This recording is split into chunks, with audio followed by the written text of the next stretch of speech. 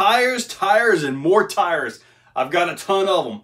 What I've got right here are a brand new set of Krawler Predator compounds on Team Garage Hack Capra wheels. So inside of these are 4.25 Little Nova foams. The front, I used just the inner part of the CI foam and the stock foam that came with it to give it a little bit of stiffness, but it's still really soft. On the back, I just simply put the 4.25s in it. The reason, I want tire deflection, but I don't want very much tire roll. So that's what we're testing on this. I'm going to show you this on the table, and we're going to get right outside of the rocks. Take a look. So here we are. Not bad. They look like these will conform. You can still feel the two-stage in there. Feel it get hard, but you have all this right here to absorb and wrap. On the back with the actual CI medium foams, definitely quite a bit softer back there. So we'll just have to see how this works out. I like to have a little bit stiffer foam up front for the sole reason it gives me a little bit more accurate steering. I can deal with a little bit of drift on the back, but the front, I really need that to go where I want it to be. So let's go and get this thing powered up out to the rocks and see what they got. So we're going to kick this off right now with some rocks, of course, right?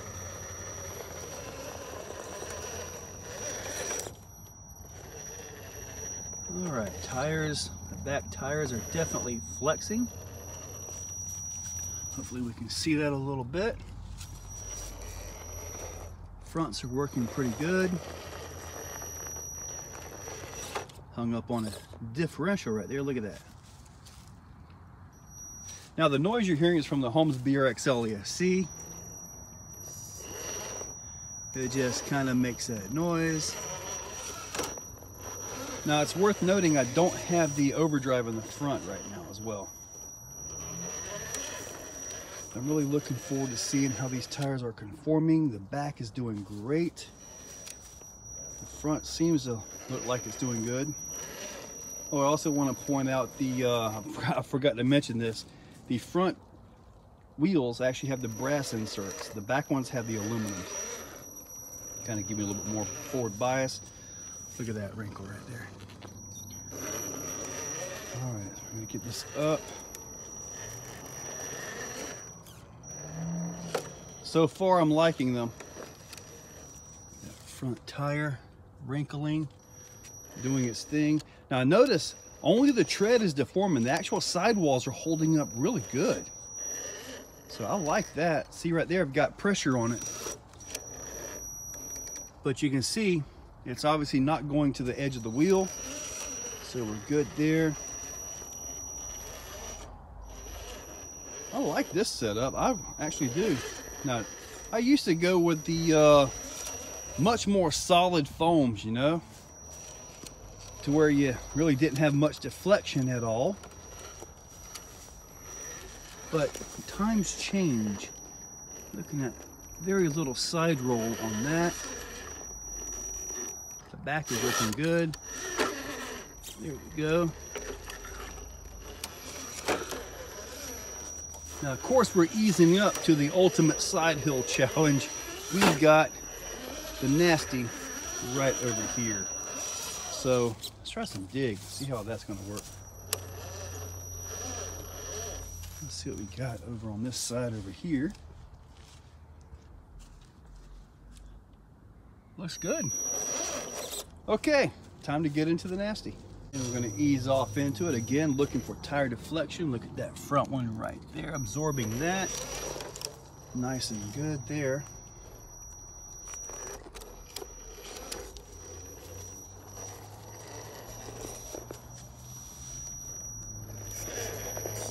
See if we can get that far right side. That's a real touchy line to get. I can actually tell I don't have the overdrive in here. Got here. There we go. Set that right down. Look at that tire. Look at that conformation.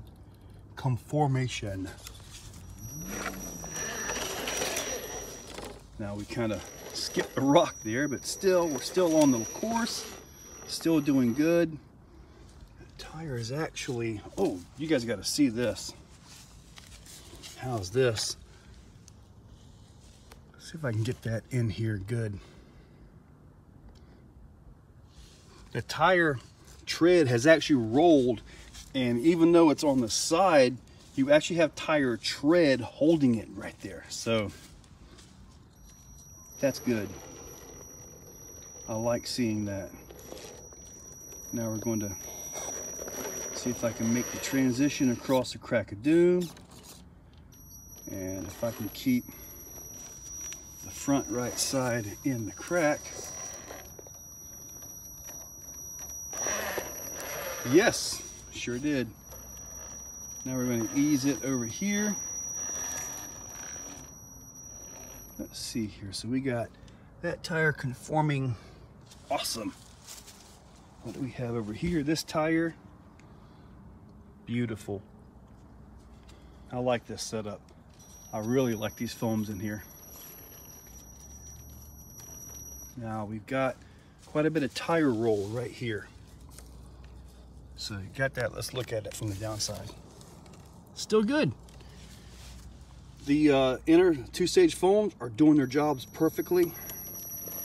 Yet the tire is able to conform very well. Whoops.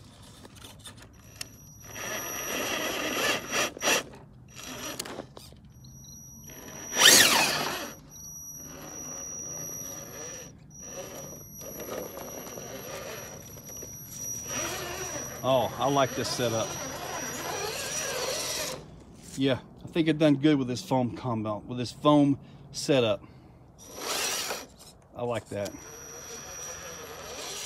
Let's give climb time a try. This is one of those climbs that can shut you down and call you names and stuff if you don't watch it. Get right up on the edge here.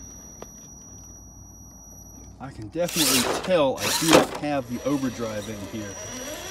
The overdrive, I do believe, would actually have hooked that, which I've done before, but these, I'm not getting that hook right now.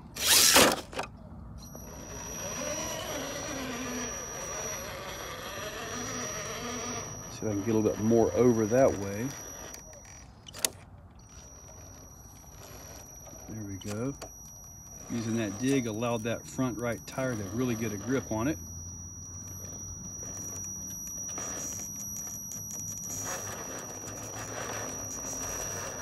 Wow. Let's go take a look at these tires real quick. Hopefully it won't roll back. Gripping good. Great contact patch. This one right here is looking well. Looking good. Let's look at the inside of it. Yeah, I like these foams. Beautiful. Now this climb here is more about traction, tire compound, and all that. We should be able to see some nice deflection on the backs. Both are rolling very nicely. Front obviously is light because, well, you're climbing. Let's see what we can do here. Okay, that was pretty easy. Now let's see if I can get just the right bump here.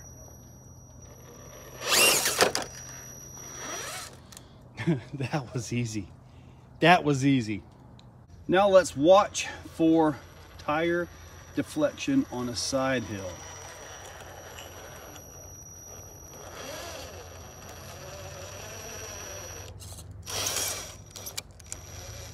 All right, let's get a little closer here.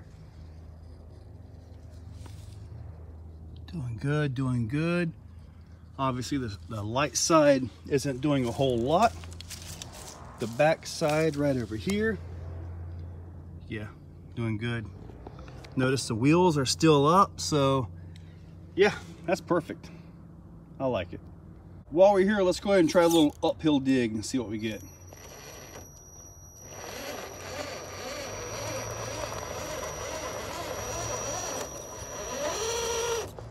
Oh yeah. Did I spin the tire in the wheel, or did I spin the wheel in the tire? I think I may have. Just a little bit.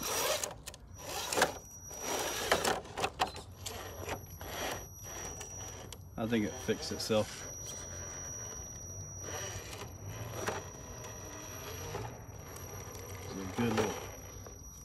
It's a good little climb right here. Now let's see where we're coming down at.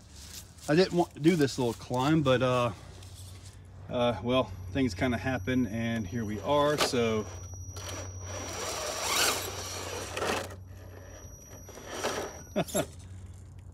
woo. This area hasn't been manicured and set up, you know.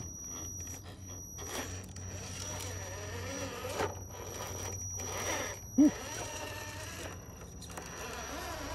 Awesome.